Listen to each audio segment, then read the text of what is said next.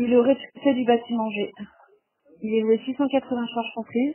Elle reçoit 609 € d'aide au logement par la CAF qui sont gérés directement sur le compte du propriétaire. C'est dégradé, ouais. Ce qui est pas mal, c'est que les cages d'escalier sont vertes. Donc du coup, il n'y a pas de squat, de commerce, voilà, dans les cages d'escalier. Les caves ont été condamnées il y a longtemps. Après, ouais, c'est sale, quoi. C'est sale, c'est en super bon état, ça a vieilli, quoi. Si vous faites 680 fois 12, il y a la rentabilité brute et rentabilité nette. Il me semblait qu'en brut, j'étais à 18. Faudrait que je le calcule, mais on a une belle rentabilité, ouais. Le risque d'impayé, il est quasiment nul, puisque c'est pris par la CAF, il y reste 71 à payer de sa poche sur le loyer. Là, sur la petite part qu'il lui reste à verser, elle, c'est-à-dire 71 €, ils sont hyper réglo sur leur loyer, tout simplement parce que si ils ont des problèmes de logement, ou qu'ils sont foutus à dehors ou quoi, bah, ils perdent tout. Le RSA, le truc de la location pour les gosses, etc. Donc ils sont hyper réglo sur le loyer, quoi. C'est un bon business dans le sens où le risque d'impayé est très faible, c'est payé par la CAF.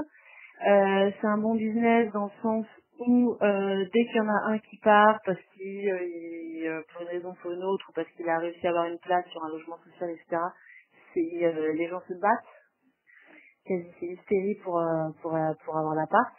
C'est pas non plus marchand de sommeil, hein, mais c'est le côté crade, etc. Enfin, par exemple, le T4, la première fois que j'y ai travaillé, il y avait d'autres locataires à l'intérieur qui sont partis entre-temps, et il n'y avait pas de radiateur.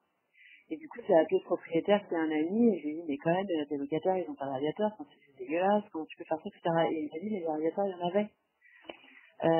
Sauf qu'ils l'ont enlevé, probablement pour les vendre, ou parce qu'ils étaient pétés, j'en sais rien.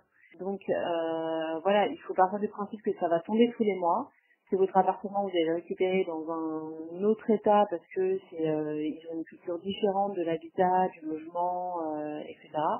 Donc mais en même temps, ces gens-là, il n'y a pas assez de place en logements sociaux. Et s'il n'y a pas des propriétaires qui se positionnent sur ce type d'investissement et qui acceptent de payer à la carte, bah, je sais pas où ils vont, quoi. Donc en fait, quelque part, les investisseurs qu'on appelle un peu cafistes, c'est-à-dire qui sont payés par la CAF, bah, ils ont un rôle super important dans la chaîne du logement, quoi. Et eux, ils sont contents. C'est-à-dire que nous, là, on se dit mais c'est pas terrible, etc. Bah eux, ça leur va parce que leur priorité, elle est autre part, quoi, en fait. Je sais pas si je me suis bien comprendre.